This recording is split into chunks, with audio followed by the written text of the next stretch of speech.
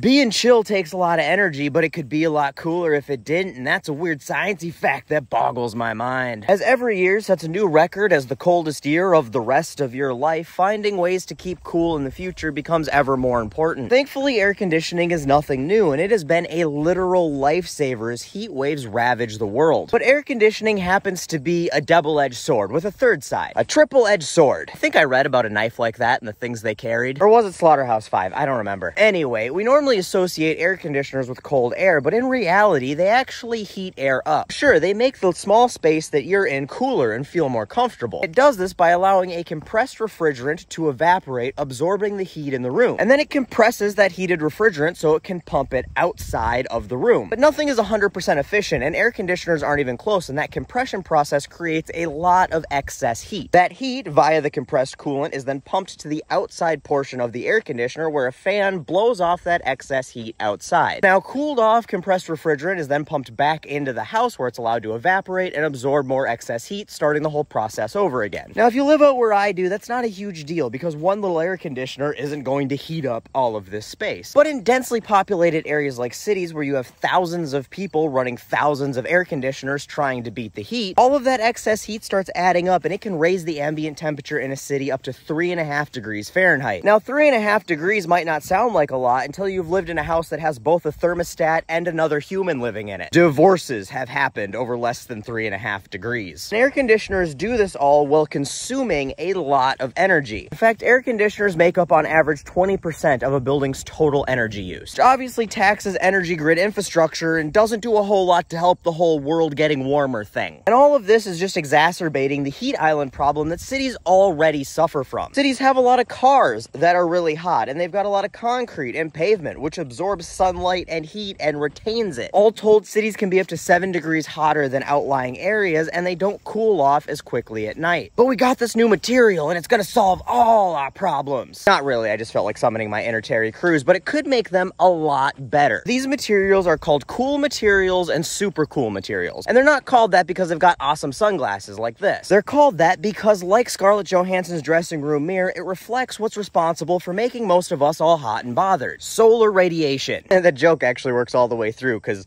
solar radiation is light and that's what reflecting off the never mind. We're all familiar with this. Things heat up when they sit in the sun. Obviously, you'll burn your feet walking barefoot on a sunny day on asphalt, but concrete won't be so bad. Concrete's a lighter color. It reflects more of that solar radiation, making it cooler. But the problem is that our atmosphere, air, also absorbs a lot of that solar radiation. And that makes it really hard for materials, even really reflective ones, to cool down more than the ambient temperature. In steps cool materials. These are just basic materials designed to reflect as much of that radiation as possible. It's basically the same thing as that sort of reflective foil on the inside of your hamburger wrapping. That allows it to stay at or near ambient temperature in direct sunlight and can even make it cooler than ambient temperature when not in direct sunlight. So in theory, coating buildings in this type of material will not allow them to absorb as much heat, which means an air conditioner doesn't have to work as hard, doesn't use as much energy, doesn't create as much excess heat in the area. But okay, whatever. We all already know that white is cooler than black. I mean, it's definitely not, but like in the temperature sense, it is. So where's the weird sciencey fact? Well, in steps super cool materials. See, well, the ambient air is really good at capturing most types of solar radiation. It's very bad at capturing a very specific wavelength of infrared radiation. So in 2014, a material was invented that focused specifically on reflecting that specific wavelength of infrared radiation. And because the atmosphere can't trap that, those materials actually stay cooler than ambient temp. And that's super cool because not only would this act as basically energy-free air conditioning for any building it covers, it also acts as air conditioning for the outside because that warm ambient air cools off as it touches that cooler surface. Now, this first material stayed up to 10 degrees cooler than ambient temperature, which is huge. Since then, in the lab, these super cool materials have been made out of pretty much every material you can imagine. Plastic, paint, metal, even wood. But Chinese researchers just may take the cake. While there's some skepticism from the scientific community about their results, according to them, they created a supercooling material that can stay around 30 degrees cooler